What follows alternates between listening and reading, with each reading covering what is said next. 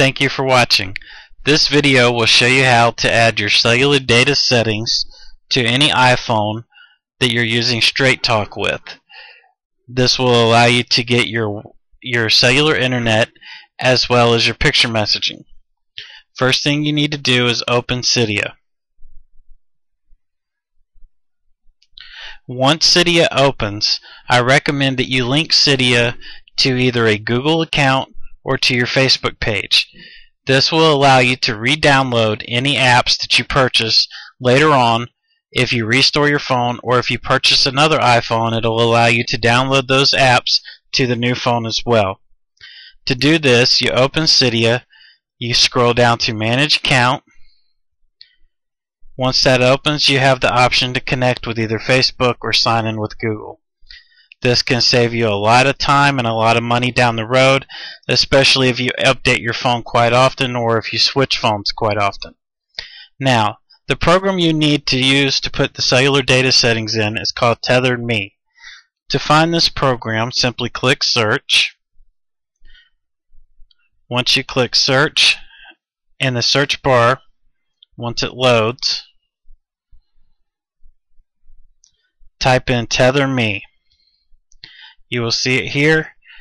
Once you click it, instead of saying modify at the top, yours will say install. Mine's already installed, so it will say modify. You simply click install, let it do its thing.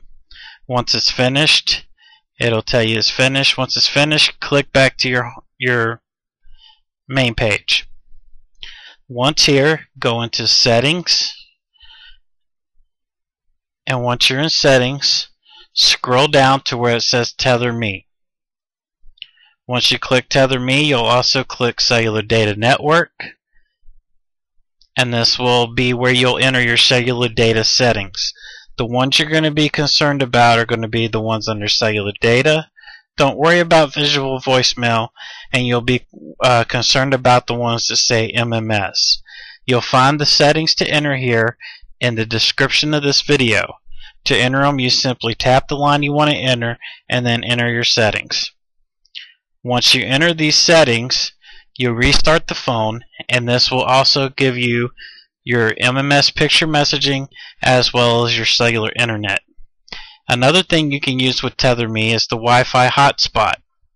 To do this, you quickly hit TetheredMe again, click hotspot, turn it on.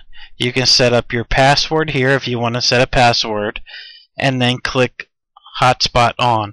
What this will allow you to do is allow you to use the wireless on your phone onto a computer, a laptop, or a tab, or even your iPad, so that you can use the internet from your cellular plan onto your phone.